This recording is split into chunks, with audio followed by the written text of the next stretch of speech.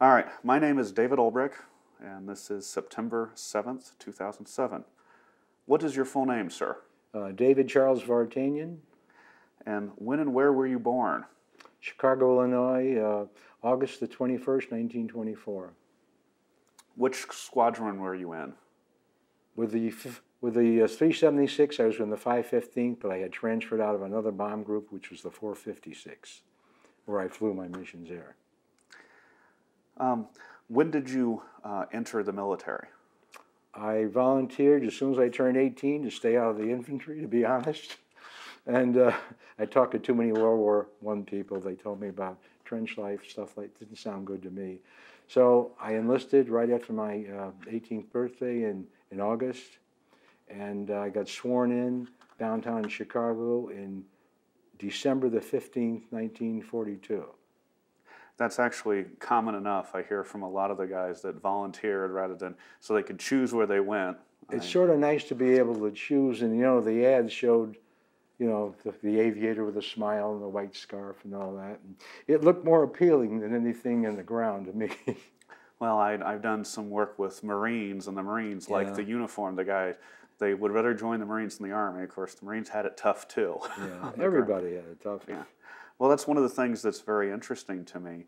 I've worked with, Marines and soldiers on the ground, and I talked with guys who went in on Omaha Beach, and in order to reach out to them, I told them that I'm the son of a veteran who flew in the later Ploesti missions, and their eyes get really big, and I said, I'm glad I was in the foxhole and not over there. Yeah. So it's interesting to me that you almost end up being glad where you were. You wouldn't want to be in the other guy's shoes. Right. I mean, I talked to too many people from World War I, a number of them. Sure. My father-in-law was the telegrapher, my first marriage. He was the telegrapher for General Pershing. Wow. His personal telegrapher. Wow, that must have been because he was pretty good. He used to work for Western Union, and he could operate this stuff pretty good. And he ended up being a good job. Didn't get shot at. So you volunteered, and as you said, in August 42, were sworn in December 42. You turned 18 in August. I had to wait till I turned 18. I didn't want to go to the draft board, so I went and joined up. I used to live in Crown Point, Indiana at that time. We had moved to Crown Point. And I went down to the draft board after I got sworn in. I said, by the way, I want to let you know, I'm in the service. He said, you can't do that. He says, you've got to come in and tell us first. He says, you can't. I says, I've already done it. I've been sworn in. He says, it's highly irregular. He says, you're supposed to come and tell us first. They didn't like that. Sure. Looking back a little bit before World War II started, before Pearl Harbor, what were the hardships like during the Great Depression for you? I know we didn't have a lot. My father we lived in New York and also Chicago at that time. And when we were living in New York, I was quite young. With my early years were in New York, in Brooklyn. And I remember my dad was in the carpeting business. And during the war, not many people bought carpeting or anything like that. It was the kind of commodity, if times were good, yes, but when times were bad, it's the last thing. So he ended up going into business for himself finally. First he worked for somebody. And then it was like a feast or famine type thing. He had a loft in the third or fourth floor on Fifth Avenue, not very far from the post office in New York, right there on that area. Now I imagine the rent must have been practically nothing in those days because that's the way things were. And he used to do commercial work, and he did it all himself. He did it, put together, installed it, everything. And he was able to some months make as much as $300 and $400 a month, which during the Depression was a lot of money. And it turned out those were the good months, and we had the bad months when there was very little business, and we felt it, and we couldn't even afford to buy a lot of things and food. I remember once, the only thing we had in the house was flour. My mother cooked up some flour and water, put it in the oven, and that's what we had for supper one time. I mean, things were really rough. You were lucky to have a job in those days. And if you had one, it didn't pay very much. Do you think that experience toughened you for when you were in the service? Well, possibly so. I don't know. All I remember times were a little tough, They gradually got better. Sure. But there wasn't really work for my father in that field at all. Then we moved to Chicago. He thought he had an opportunity there, and that sort of fell apart. It didn't work. my dad, you know, made good money and all that when he was working, but it ended up that he couldn't even get jobs at all when he went in Chicago, and he was just living from hand to mouth. So I mean, it was sort of rough, you know. But you're a kid, you don't notice all those things. Really, it doesn't. It can end up being a game almost, a game or not. Yeah, more or less. My dad and my mother probably worried more than I did. I didn't worry, just we didn't have it, you know. It's an awful lot of people in our block in the same boat, you know. Sure. We lived in New York and Brooklyn, and as a working area. Actually, the town was called Canarsie. It's still around. I went there back in '91 when our bomb group went to Italy.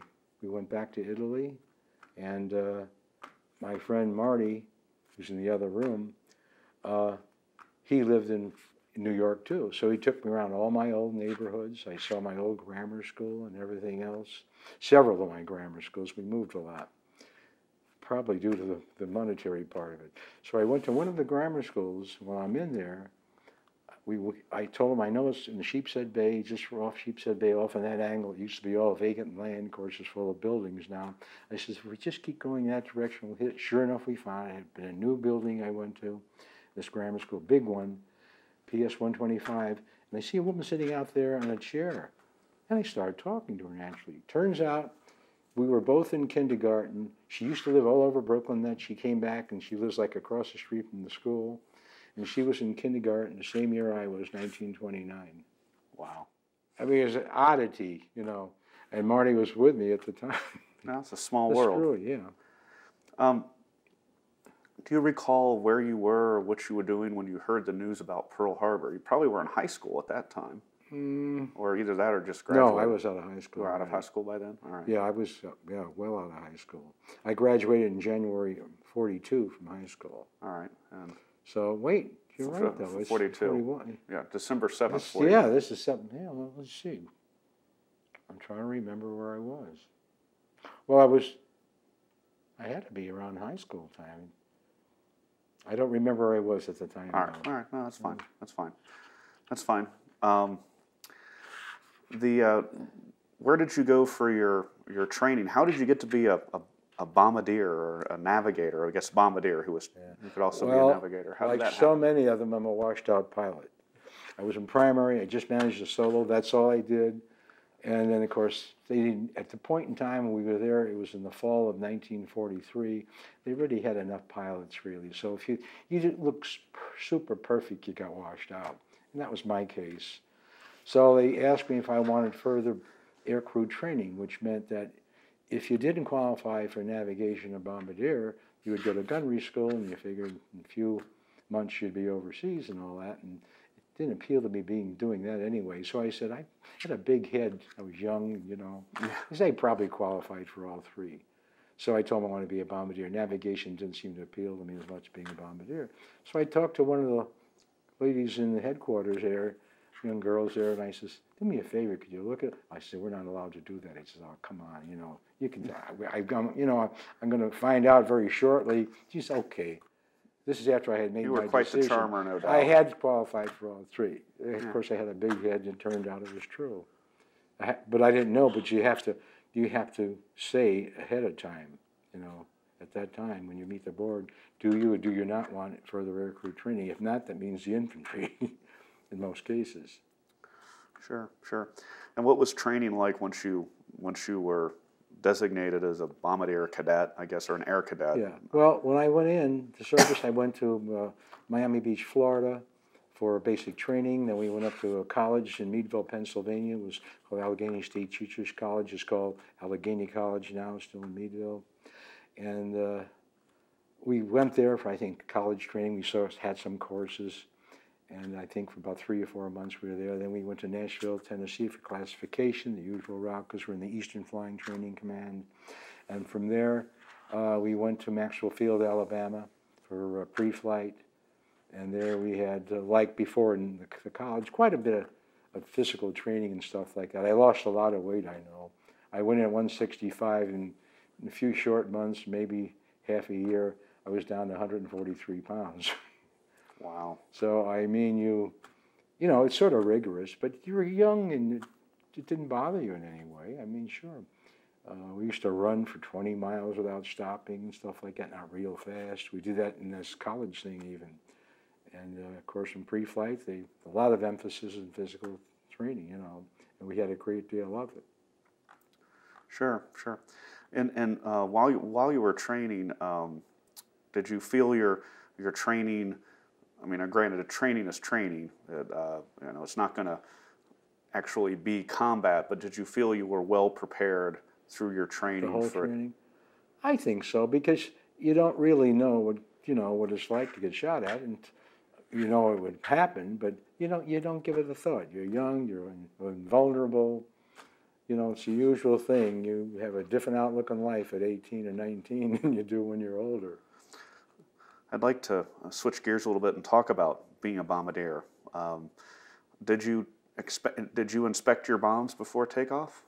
No, our armor usually did that. I went out and checked them, but he took care of the pins and everything else, and it was loaded early in the morning before we got there. The regular ground armors, they went ahead and they loaded all the stuff. Our armor went out to check all the pins and everything else, make sure the propellers and the arming wires were in and everything else. I'd go out and visually check it, and Ray was pretty good that did that, our armor gunner, and so I would once in a while look at it. A lot of times I didn't even look. He was good, he knew his job, and all the work had been done already, see. So did you use the Norden or the Sperry bomb sight? Norden. Tell me a little bit about that. How did it work, and did you actually aim the bombs?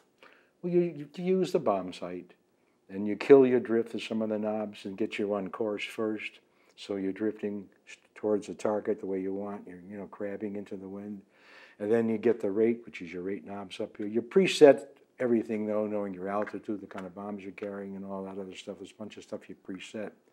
And your altitude drum, you preset that. You know the altitude you're going to be at. But it's got to be the ground out from you to the ground, so you make some compensations, for terrain and all that.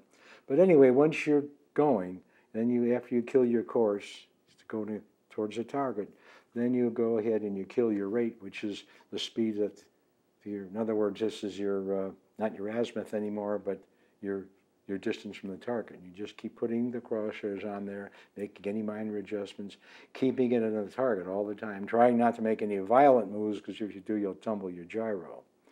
And the pilot in this point in time is trying to keep the airplane as steady as he can, keeping the speed constant and not any fast maneuvers. You want as stable a platform as possible for this to be accurate in your bombing. And I mean, that's the way it worked out. And then the indices would meet in the thing on your bomb site. Boom, the B-bombs away, and away we went. We went into a dive usually, down and away to get out of what flak there was, And sometimes it was practically no flak. Sure. And as I understand it, as a bombardier, you were pretty much flying the plane that last few minutes? At that, yeah. On the bomb run, you have complete control of the airplane. He keeps it at a steady speed, whatever the speed of the group is. He keeps it at a steady speed, straight and level as much as possible, and maintains the altitude, all that, as much as possible. And sure, you're directing it, but as soon as bombs away, as soon as they drop, he's back in charge. Sure, sure. What was your biggest challenge as a bombardier? I mean, what was the hardest thing about being a bombardier? Or I don't know. I don't think I can say anything was hard about it.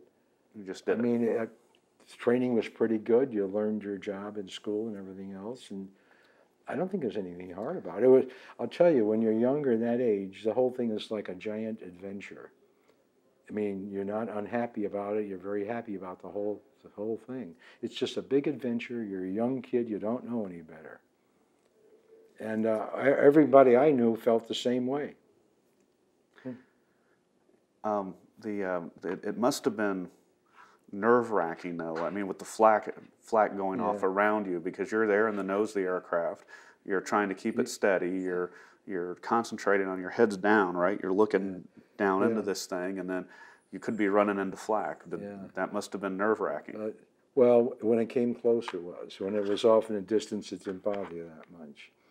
But this one raid I told you about around St. Valentin, where I got hit in the flak suit, That was the only real bad one we ever had. There, as we hit the IP, your initial point as you go on your bomb run, off in the distance you could see, and it's even in the book here, you can see a black triangle, a black rectangle off in the sky. And it was a perfect rectangle, the width of a box and about the depth of a normal box of planes. And all we did was just head for that, and we had to go right through it. And all of the flak was in that one little spot, like a barrage in that area. And you had to go through it. And there's nothing, and that was the worst one I ever saw. I never thought it was unusual to see something like that. And you went through it, we got, I don't know, we had several hundred holes in the plane. We lost, all the gas tanks had to be replaced. Part of our oxygen system got shot out. We had, I think, almost 300 holes in the aircraft. Nobody got hit. I was the only one that got hit, but it hit me in the flak suit, and it contained it, so I was fine. But as far as being afraid, yes. If you're not afraid, there's something wrong with you. Did you often wear your flak suit? After that, always. Always, yes. Until then. I was sort of half-hearted, you know, because you go to the hard stand, you get out, as everybody did, where they had all the flak suits, or you go in there and you take one, put one on, and sometimes, well, you did maybe, you know, but you usually put one on, but you weren't too, you know, you didn't worry too much about it. But if you get hit once in a flak suit and it does the work it's supposed to do, when we started flying after that, what I did is I'd go over there and all the extra flak suits left over, I'd take them in the nose and line up that whole nose, the plexiglass on the side, because you're sitting on a piece of armor plate, 1/4 inch thick, that protects your bottom if something's coming straight up at you. If it's coming from an angle, it's not going to do you much good. But I helped that a little bit. I took all the extra flak suits, put them around the side where the glass is, where it wouldn't obscure my vision or anything else. Just as a precaution. Well, you know, it sounds like it was a come to Jesus experience with that. You got religion real quick. And that's right, that's right. And all of us did, you know, all of us were scared stiff, believe me. And speaking of that, I want to, you know, hit something that's ask you something that's kind of serious and that sort of thing. It says that there's no atheists in foxholes. How did you deal with this? How did you get through? Was it just guts? Was it determination? Was it religion? I don't know what it was. I mean, we just did it. It's the job we're supposed to do. We did it. We knew there'd be some risk, but we never figured, like everybody our age, you never think it's going to happen to you. Well, you can't think it's going to happen to you, because if you get that sort of attitude, you're not going to do your job. It's just I didn't know if it was religion or what, but we all persevered and did our job. And luckily, we all got through it. No one in my crew was ever harmed. I was the only one that was even hit, but luckily I had the flak suit on. It hit me in the right spot. But then when were you? When was your combat tour? Well, roughly what months or years? I started flying here probably in early March. 45. 45. Yeah. So you were late. Well, I was very late. When I have it's a long story. I mean, we were supposed to go to the South Pacific originally. Because you entered in August or December 42, and you didn't get over. Well, I'll give you a little story. Sure, please. Okay. I went in, when I went in February, reported for active duty in 43. So I went in and we went over to Miami Beach. We had our basic training. We went on to college training detachment up there in Meadville, Pennsylvania, Allegheny College, and from there we went to classification. We finally get over to, from classification we went to Maxwell Field, Alabama. Classification was in Nashville, Tennessee. Then we were there for several months. Then I finally ended up going to primary flying school. I was there, didn't have that many hours in, boom, they'll wash you out. Really, they had so many pilots, they didn't know what to do with them all. So they asked me what I wanted for the aircrew training, as I pointed out before, and I had a big hit. I thought I must have qualified for all 3A, and I talked to the girl in the office, and I wheedled some information. She says, yeah, and she gave it to me. So I did go to pilot training. I didn't last long there, and I told them I want further aircrew training. As it turned out, and that was okay for me to go to bombardier school. After that, we went to a navigation a bombardier pool in Moody Field, Georgia. Valdosta, Georgia, which was full of German prisoners from the Africa Corps. They had a free run of the base. They were running all over. If you went in sick call, half of them like 6'3" blondes sitting next to you in short pants. They in the PX. They had free access to the whole base. They ran around just like not a bad life, right? No, they had the best life in the world. Believe me. Not like some of our prisoners were treated. I knew a number of guys that were treated very, very badly. One of the guys in our group ended up in Russia. I mean, they traded him off somehow in Russia, and he was in Russian labor camps. Everything imaginable happened to this guy. Wow. So they were lucky. I mean, they had a pretty good deal. It was a good way to get out of the war, and they were safe. We almost got out of the war on this rate I'm telling you about, because we were real close to Switzerland. I was also the navigator that day, because my navigator was lying on another crew. And we had lost 2 engines in the bomb run, amongst other things. And we pulled out of it. Now we couldn't keep up with the group because on only 2 engines. So he asked me for an emergency heading. So I gave one for Bern, Switzerland. I figured we're real close to it, and I don't know, 2 engines only, another one not acting as good as it could, part of the oxygen out. And he says, no. He says, we're going to go back to Zara on the Yugoslav coast, the emergency field. He says, Craig, you're nuts. We're going to have to, if you do that, I says, we're going to have to go just a little bit east of Venice, and over there's a German airfield in Udine with that 400 or 500 fighter planes sitting there. And you're coming through with 2 engines. And we're coming through with 2 engines. As it was, we were only probably a little over 2 engines are out, really. One of them was acting up. So we weren't quite full 2 engines. Anyway, believe it or not, though, we flew over the Udine, we were coming home, and we're only about 8,000 feet. We could not keep any altitude. No fighters, our so-called fighter escort we had, P-51s, were nowhere in sight. I never saw any fighter escort. They were always down the ground strafing and something, enjoying themselves, shooting the place up. Target practice, you could say. Well, we never had any escort coming back, and we went right over the Udine, the German fighter. Not even one aircraft came up. Luckily for us, we hit enough of their oil to make it impossible for them to come up. Or they had orders, like a lot of groups, not to go up unless you have orders. So nobody came up. We would have been sitting ducks. Oh, yeah. It ended up, we got home uneventfully. We were still one engine wasn't working real good. We're still losing altitude all the time. We got to Zara, and Craig, our pilot, he says, I think we can make it across. So we went across, we landed at our base and everything else. So it was uneventful in the end, and no one got hurt, and we didn't have to jettison anything. But that was a memorable trip. I'm sure. I want to shift gears here and ask you a little bit about navigating. What did it mean to measure drift?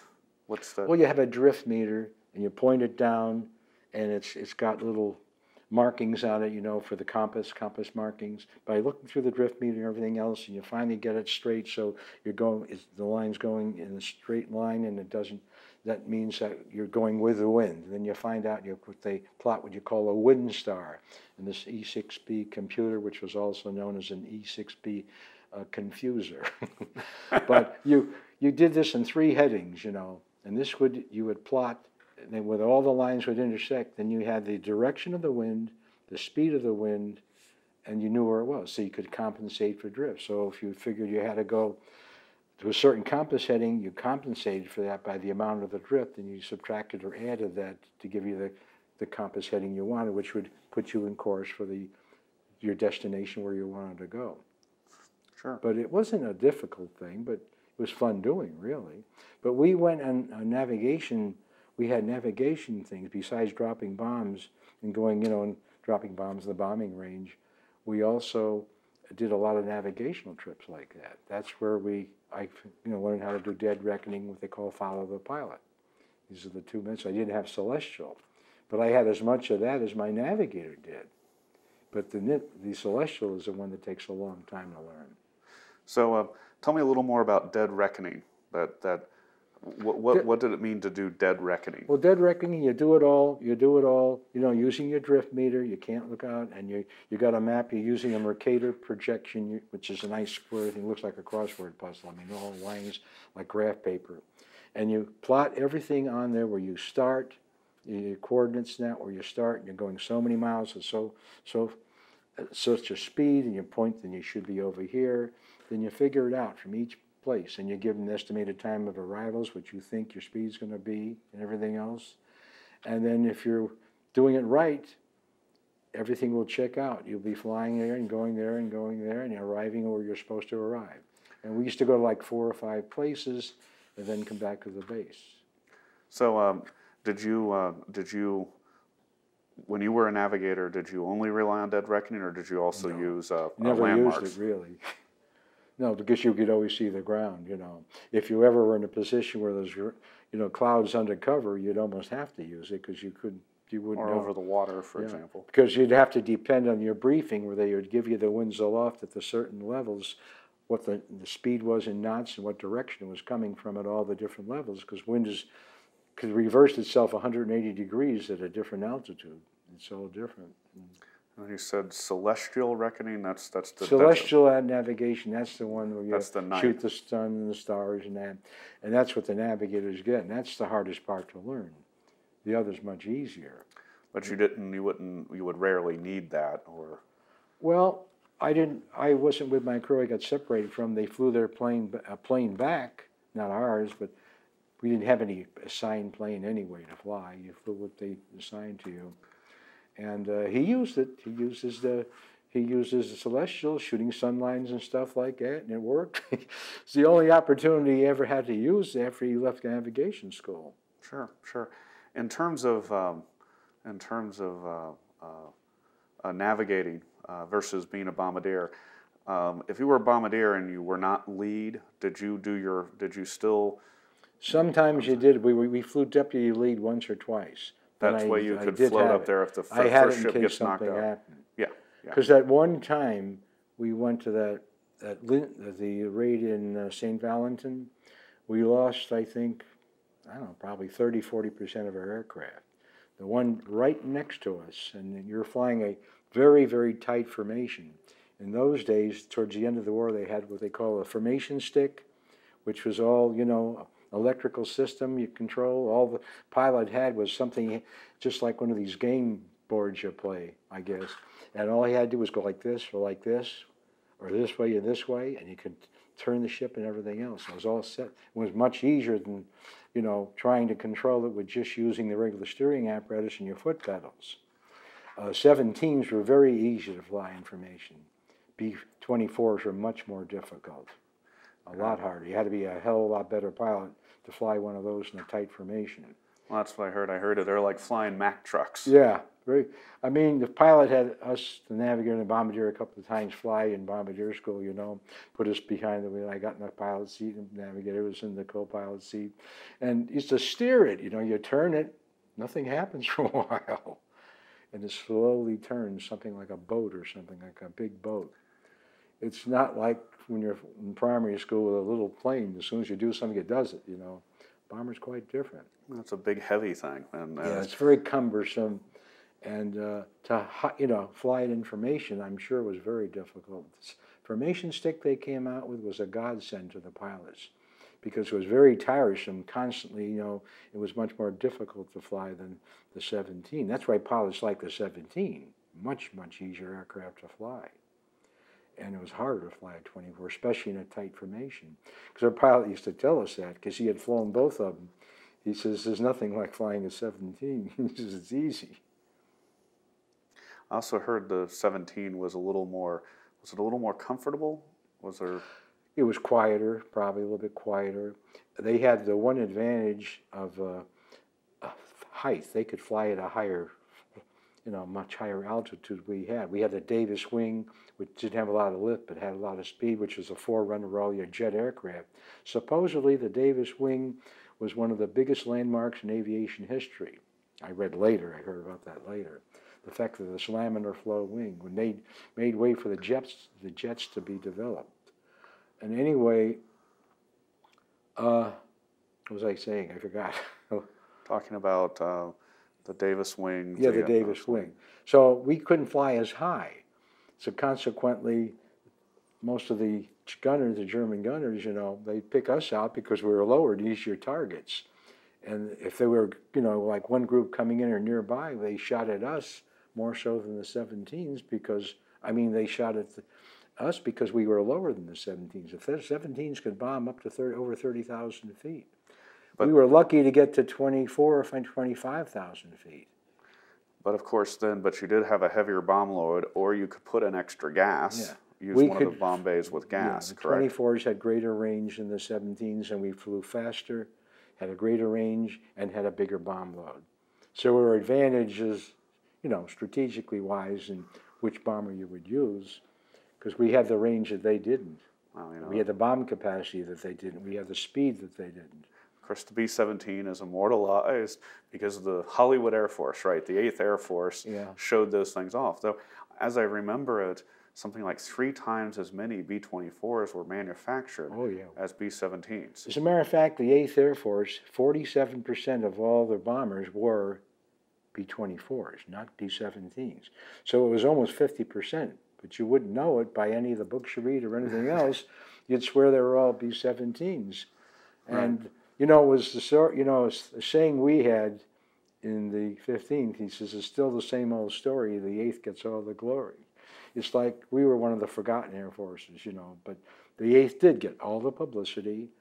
And in as much as maybe Clark Gable happened to fly in a B-17, and he was at our gunnery school, incidentally. Not just before I got there. Clark Gable went through Tyndall Field, Florida, where he went to gunnery school. So, and I guess Jimmy Stewart was also 8th Air Force, I think. Was yeah, he was 8th, yeah. He ended up being, you know, group commander. Yeah, well, you know, and, you know, that's, of course, you know, George McGovern was 15th Air Force. We didn't learn about him for... He was across the street from us. He was in the 455th. He was right near Churchill where we were. He got there, I think, about a month and a half before I did. I know he was our pilot, too. Sure.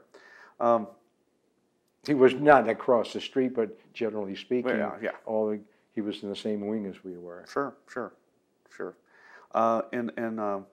In terms of kind of a lighter stories, lighter side of things, when you weren't flying, and I've seen some of the flight schedules, you could be flying 3 or 4 days straight if weather permitting and so on, and targets permitting. But when you weren't flying, what did you do for recreation or fun? Did you have any fun when you weren't flying? We drank. I mean, we used to get wine very cheap. Oh yeah, Vienna. Champagne was $1 a bottle. Wine was less than that, you know. We used our cigarettes for our trading items. We used to, you know, go on little trips if we could, you know, get away. We would go into adjacent towns and stuff like that. We're at our Repo Depot, which was Caserta, waiting for assignment before we went to Bari, Italy. We were able to go into Naples, and we spent time in Naples, but we were living in a tent in the mud and the cold, and it was freezing cold, and we had to shave and put our Class A's on before we went into Naples. So we'd hitch a ride, you know, in a British truck or one of our trucks, and we managed to shave in cold water standing outside. Well, that's the thing. I've seen the photographs. It was snowing. I mean, you think of, you know, southern Italy, it's like, oh, it's the French Riviera. It's got to be warm all year round. It'll be one big, you know, it was snowing. It was cold. Everybody thought that we're in sunny Italy, you know. It was freezing cold and snowy and muddy. But we shaved outside from a cold water spigot sticking out of the ground. And we shaved out there and braced ourselves so it wouldn't fall over, and shaved and everything else, and put our clothes on. But it's the only way you get into town. You had to have Class A, your blouse on, everything. So we went in our pinks and all that. But we'd go in there. They had places that were off limits, which we managed to go to anyway, and places like that. And we had a pretty good time. I had learned German in high school. I took 4 years of it, so I was fairly fluent in German. And it helped me out a great deal, because when I spent time in Marseille, I could talk to the girls, which we usually went to see the opposite sex, you know, for a little enjoyment. And a lot of them wouldn't even admit they could speak German. A few of them did, and I was able to converse with them. The same is true in Naples. So it did sort of help. And of course, from what I understand, the young women's mothers would frequently come along to try to keep an eye on them. I didn't have that problem. Didn't have that much free time. And we'd go into town. There weren't that many women really, but there were. So depending, Naples there were, in Foggia there was. Foggia was nearby. We went there to take a dry cleaning in Foggia. Sure, sure. Another sort of kind of a lighter topic, but I still think important. In terms of the camaraderie you felt with your flight crew, obviously you would have been an officer. You have 4 officers and the 6 non-coms who were the gunners and so on. Did rank really matter though in terms of? Not a damn bit. Not a lot of no, you know kind of regulational or disciplinary stuff going on. On very rare occasions, very, very rare occasions. One time, the rank business, when we were in phase training, we all went to a bar together, the whole bunch of us in Tonopah, Nevada, which is midway between Las Vegas and Reno. We're out in the desert in the middle of nowhere. And there was a few gambling places there. Anyway, we went there to drink. And one time an MP came in, and all of our whole crew was together. And he says, "You can't be with the officers." Our officers, "What do you mean you can't be? Come on." But they separated us. I mean, that's the only time it came. A couple of other times it came up. Once when we left Marseille, we went in a boat to Naples. And what happened there was we were all playing poker in one of the officers' clubs. And the British, being so rank conscious as they are, had several officers' clubs for various ranks, you know. So we were in one apparently for the higher ranked officers. So most of us were in fatigues and things like that. There were like 7 of us playing poker, 6, 7. And one of these British captains or majors comes over and he says, "You and you and you are going to have to leave." Luckily, we had a bird colonel with us. So he spoke up. He said, "You see, and this guy, this British captain or major, whatever he was, his face got red as a beet. And he's, 'Sorry, sir.' He saluted, clicked his heels, and left." He says, "You know, the guy told, leave us alone. We're not bothering anybody. Just go away." Which he did. Well, rank has its privilege. Yeah, I mean, it was funny because this boat we were on was a French liner run by the British Navy, and our enlisted men got 2 meals a day. They had to have a bucket or something like that.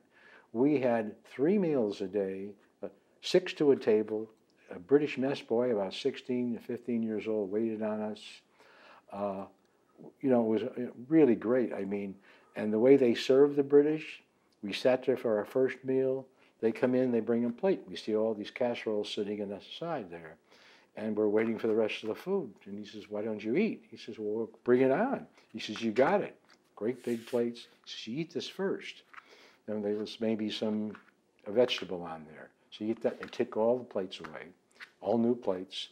Then the next thing comes out, it'd be maybe another vegetable or something, or a starch. We'd eat that, all new plates again. This is unbelievable. The ship was so crowded with people jammed together.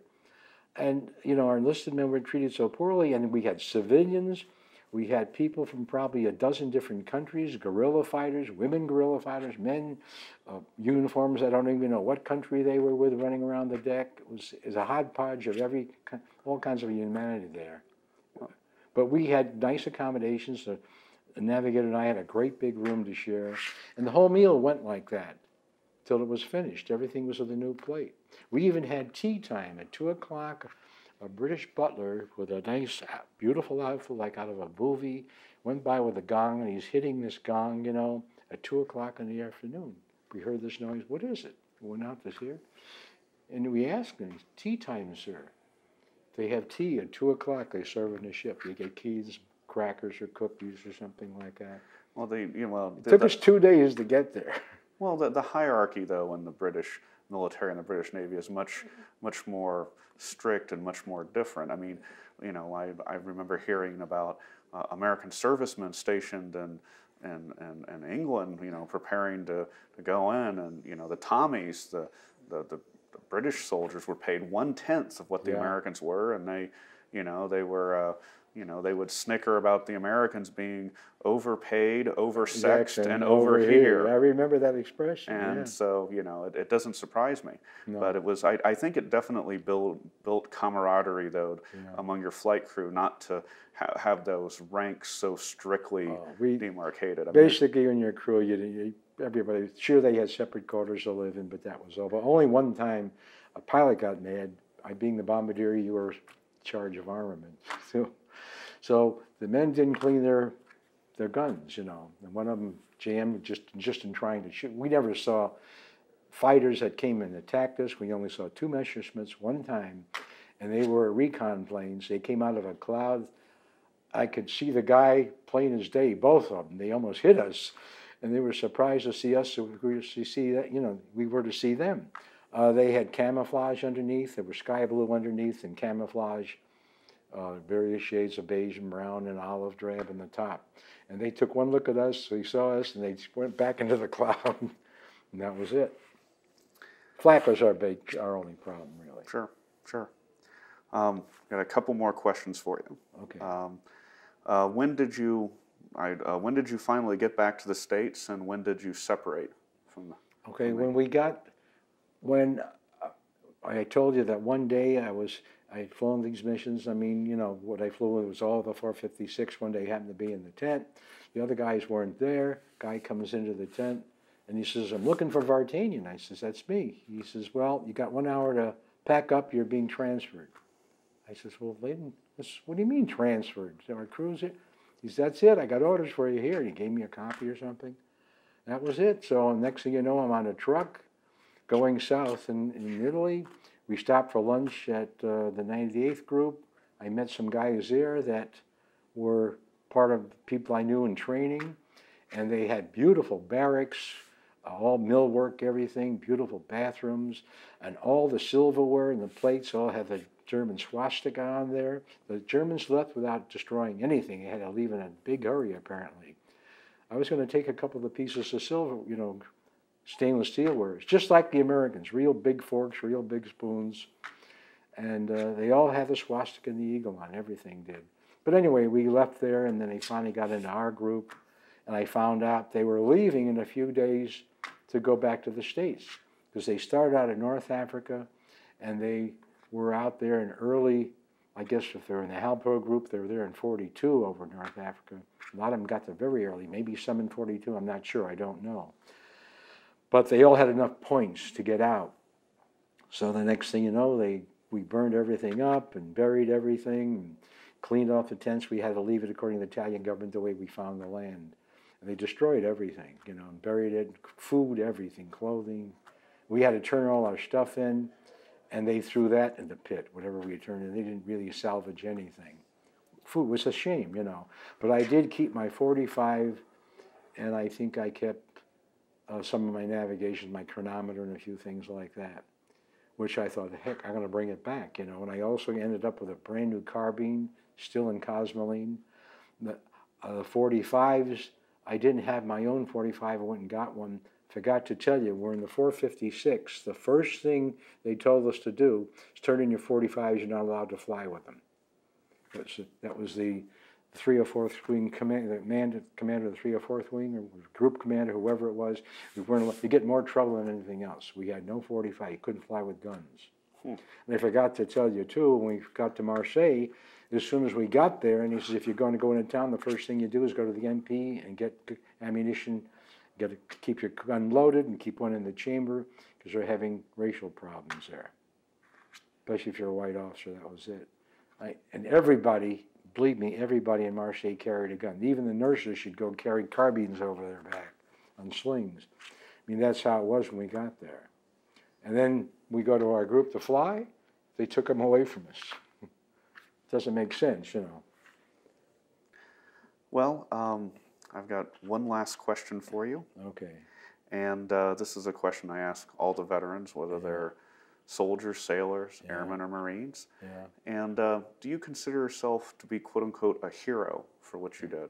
Hell no. No, I don't think anybody does. Why not? What did we do? I mean, we did what we were supposed to do, number one. Number two, as I point out, when you're younger, you think you're invulnerable anyway. And everybody in our crew figured it was like a giant adventure.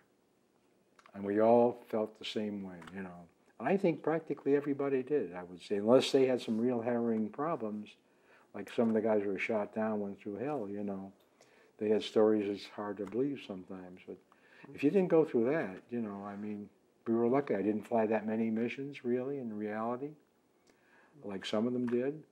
I was home for VE Day in Chicago. And also, on the ship we went on, it used to be the USS America. We got back in 7 days instead of 28 days to Marseille and all the other. We had Red Skelton on board, who entertained us all the time. And that guy is a real wonderful man. I don't think you'll ever find anybody who'll say anything bad about the guy. He's great. He's wonderful. And all he did was tell jokes, and he would never run out of any. And one time we were on deck, there was a bunch of nurses in front, because he put one performance on every day, you know, for everybody. But he had the little ones with groups all day long everywhere. But they had a bunch of nurses in the front, and a few of them got a little off color, you know. And some of the nurses all got up, they got a little red in the face and everything, they got up and left. But we sort of got a kick out of that, you know. But it was all uneventful. We got back, and you know, I had taken that 45 with me, and the carbine, brand new, and then we had to sign each other's customs declarations, and they said you were taking government property was a crime to do this, and you could be imprisoned and all that. So I threw the carbine overboard. I went on deck that night before we got into Newport News, same place we left from. And you go up on deck and you can hear the things going over the side. Everybody's getting cold feet and throwing things over. I didn't have the nerve to do the 45. I had a beautiful 45 I got from the armament officer in the group. Brand new, satin blue steel Colt. Beautiful, you know, not one of those Parkerized jobs. And I didn't have the nerve to throw it over. I asked the guy, "You want it?" He said, "Yeah, I'll take it." Because they were supposed to check our baggage. He never checked a darn thing. And everybody was so angry at that. Yeah, woulda, coulda, shoulda, right? Yeah, I mean, it didn't. What would the government be out? They're going to throw it away or give it away anyway. It's not like they didn't have a million carbines out there anyway. Well, there's a brand new carbine, and there's probably many more laying outside, maybe a few miles out of that harbor, I'll tell you. Excellent. Well, thank you very much for your time, and this was very enjoyable, and I appreciate your willingness to share your memories. Yeah. Well, they didn't have anything good for us after that. We found out we got 30 days leave. We went to Atterbury, Indiana, and after that, we went to B-29 school, and we were going to be the nucleus of new groups and get, you know, we were supposed to get promotions and everything else. I never got one promotion because I never stayed long enough. Sure. My crew got them after I left, you know, everything. I still got out of flight officer. Very good. Well, thank you so much. Okay, that it? Yes.